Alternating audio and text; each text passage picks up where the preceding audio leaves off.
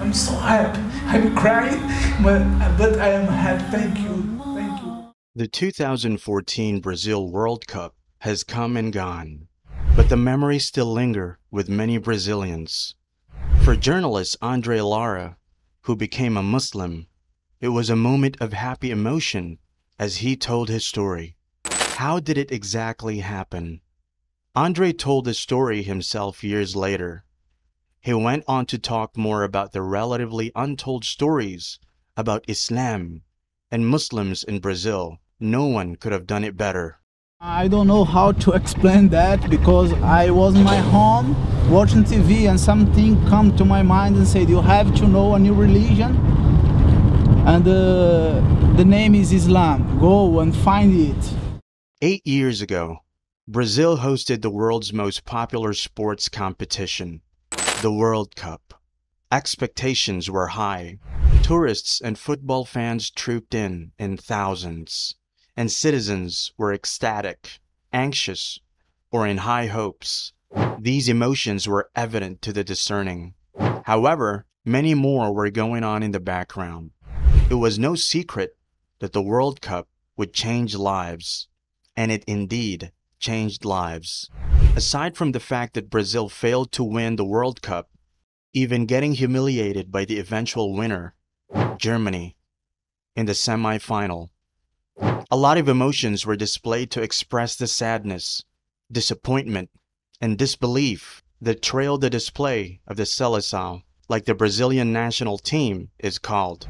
Apart from those disappointments, people made money from the World Cup's economic changes.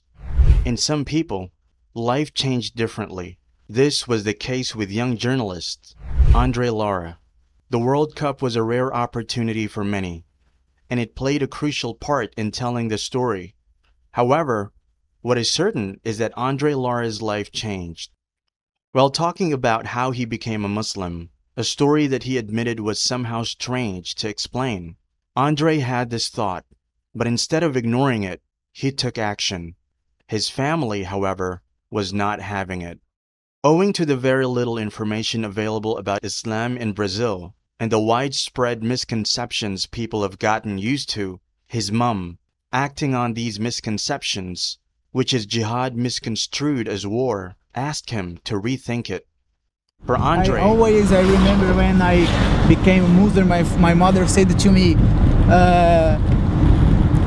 but son, we will not go to the war, no? I said, Mom, it's not war. Islam is not war. It's only a religion. I am going to the God, not to the war. My mother said to me, you are more calm. You can talk with me with more calm now. You can understand the things more. That differences are with you because the Islam. Continue in the Islam because it's a good way for you, son. My mother said to me. For Andre and the over 500,000 Muslims in Brazil, the World Cup was a perfect opportunity to spread the message of Islam and reach a wider audience within a small location and time.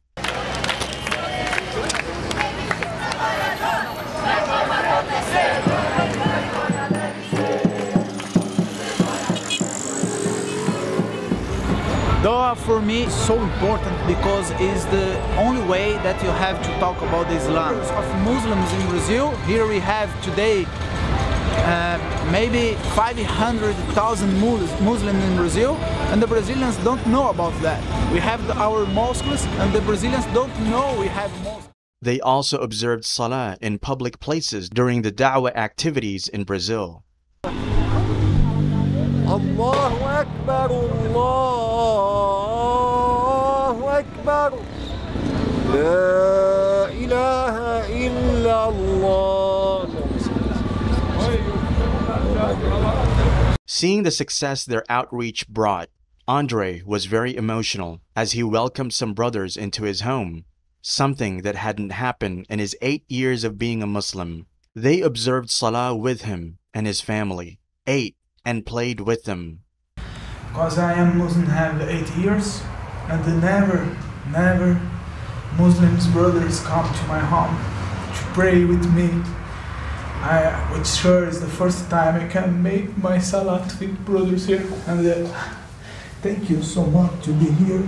And you are always welcome here. Now you have my home like your home here.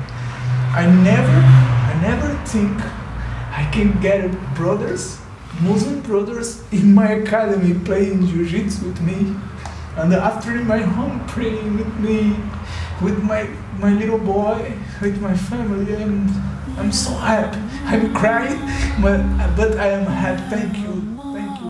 Andre stated that becoming a Muslim has changed his life and his lifestyle. He used to drink, but doesn't do that anymore.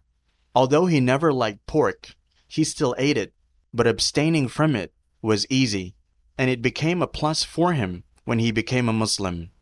For Andre, his efforts, the commitment, and the experience of what happened during the Brazil 2014 World will linger with him till the end, however different it is from the other average Brazilian that experienced the World Cup.